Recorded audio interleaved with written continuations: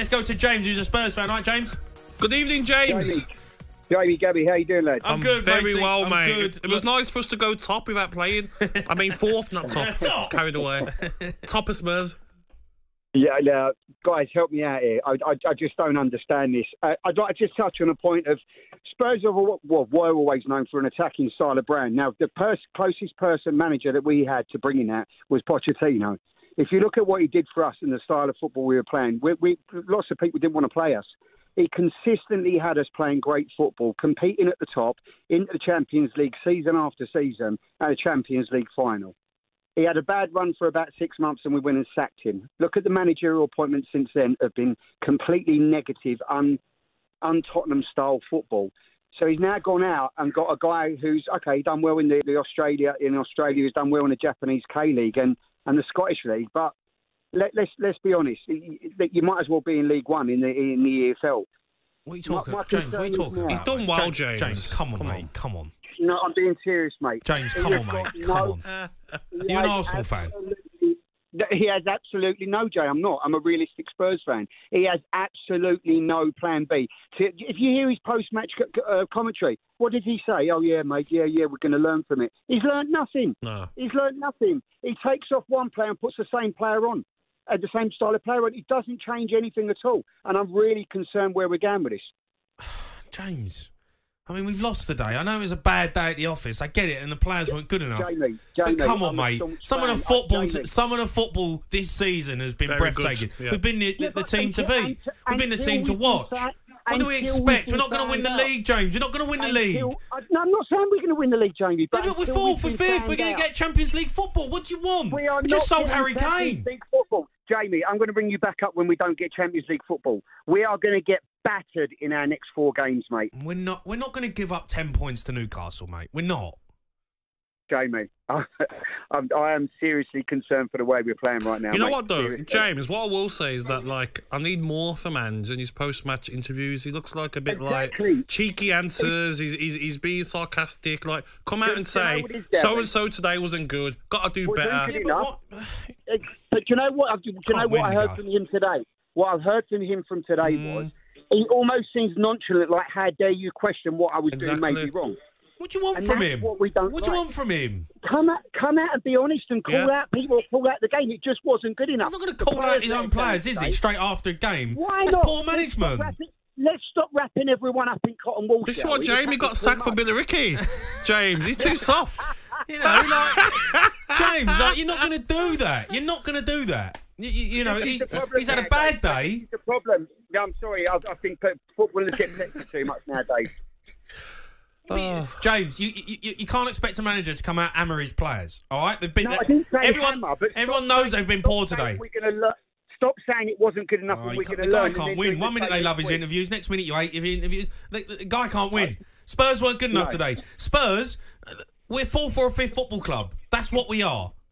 That's where our peak is at the moment. We're not Man City, we're not Arsenal, we're not Liverpool. So we're fighting it out for 4th spot. That does not excuse performances and managerial decisions like he's been doing. You can't excuse that. I don't know. James, you're winding me up, mate. No, you are. Like, you're winding me up, James. Like, I don't know what you expect from Spurs. You know, like, we signed Timo Werner on loan for, like, you know, till the end of the season. What chart? Yeah. You know, that's what we are. That's where we are.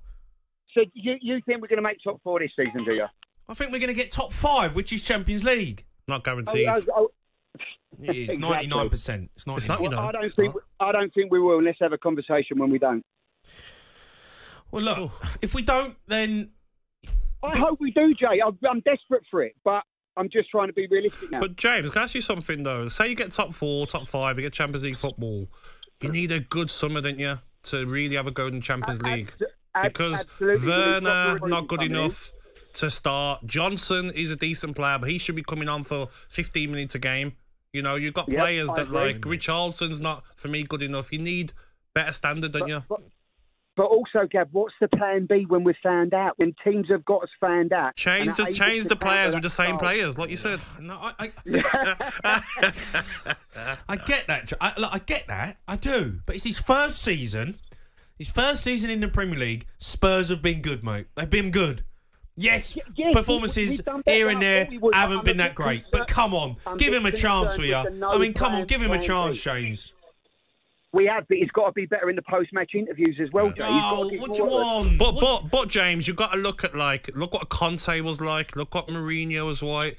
Santo was like.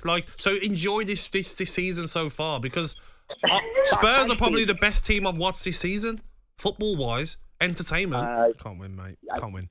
James, listen, we've got to go, mate. I appreciate your call. I do. Spurs fans not happy, but I actually had a read up about in a newspaper about the 5th place. So I think the Italian league's got first at the moment. Then it's the Bundesliga. Then it's us, but it's tight. But it goes down to, for instance, Leverkusen and West Ham. Bayern Munich and Arsenal. Let's go to Peter. He's a Newcastle fan, all right, Pete? Jamie. Good evening, Peter. Can I have a word with Gabby first, please? Oh, no. What have I done now? Well, go on, then. Gabby, about this FFP nonsense, you do know Aston Villa have been FFP football this summer as well, don't you, mate? So I know when you're talking about Alexander Isak earlier. Yeah, good plan. And if any clubs want to buy him. How much would it cost Aston Villa, mate, to buy him? You just couldn't afford him. Sure. What about Spurs? Spurs, about 180 million. 180? It's a bit steep, Pete. Peter, we'll give you 80. We'll give you 80. Top players like Isak want to play Champions League, mate. You can't offer that. But can I explain something to you, please, Gabby, please, about this FFP? You do know Aston Villa have also got to sell this summer, so you're in the same mess as we are, all because of the little cartel top 6 want their own little cartel of their own little Premier League, and clubs aren't allowed to compete, remember? That's not true, though, is it, really? Yes, it is true. It's not. But you're the richest club in the world, aren't you, Peter? You all vote for it. The whole league votes for these things to come in.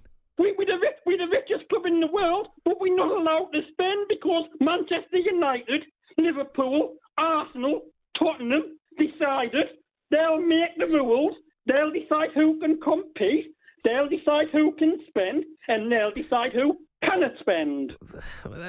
That's not technically true, mate. It's true. Peter, stop shouting at us, Peter. Pete, it's not true. Pete, it's not true. You all vote. Anything that happens in the Premier League, all the clubs vote on. It's a cartel, and it's always been a cartel. There's 6 clubs who are allowed to compete, and them 6 clubs, you've got Daniel Levy was sitting there today next to his best mate, Richard Masters. I wonder what rules do we deciding for next year? Pete, Pete, you won 4-0 today, mate. Cheer up, yeah? I'm ecstatic we won because I know why. Because it'll stop Tottenham, a cartel club, getting in the Champions League. Peter, can I ask you one question, though, Peter? Yeah? If Aston Villa want to buy Isak, how much do we have to pay for him, mate? 180 million. Okay.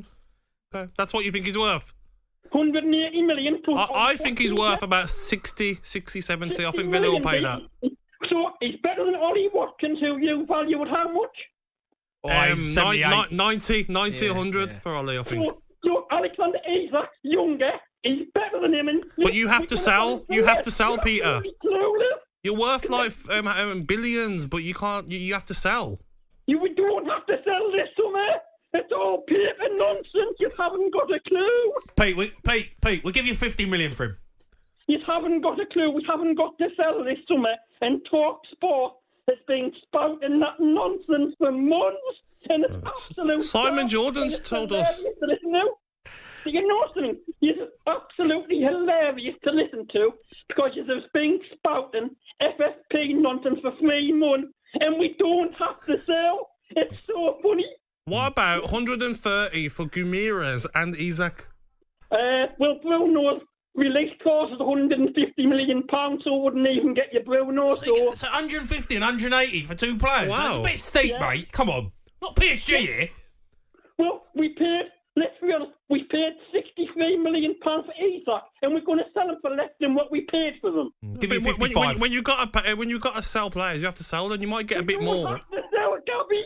If you listen to what I'm saying, we don't have to sell. The papers have been talking nonsense for months. I read it in the papers that you have to sell. Oh, so you believe your mates in the media then? People who I understand it. I'm a Newcastle supporter. No smoke without fire, Pete. No smoke without fire. It's not true, because next summer we'll be lining up. We'll have Bruno in the team, Eva in the team. We'll have England's winger Anthony Gordon in the team. Mbappe. Next thing. And who else will? And then this summer we'll go out and spend another £150 million on another 3 more world-class players. Just to annoy us even more. Yeah. Well, Pete, listen, you won today, mate. You won 4-0. Cheer up. I'm delighted. You know something? I'm delighted we won because it means a top 6 cartel club will miss out on the champ. Do you know something, Gabby? Yeah, I mate. actually want you to get in the Champions League. Oh, thank you, mate.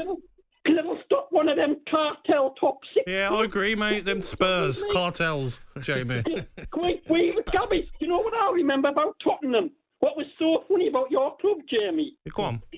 When you tried to join the European Super League. Yeah. Go on, Peter. Good league, Pete. Get into it, Peter. Good league, Pete.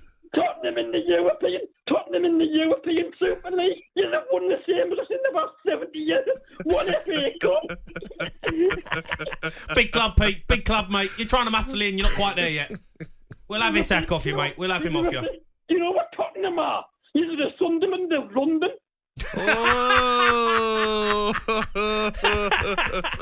Oh, Pete, good man. Top draw. Enjoy yourself, Pete. You know, you won 4-0. Enjoy yourself, Jamie, mate, I think if he was next to you, I think he would have swung for us. Yeah, no, yeah. This was a live event in Newcastle. I think he's jumping over. Yeah. And he's giving us a punch to the face. I'll give you 45 million for this. Yeah. On AM, on DAB, via the talkSPORT app, and on your smart speaker. talkSPORT.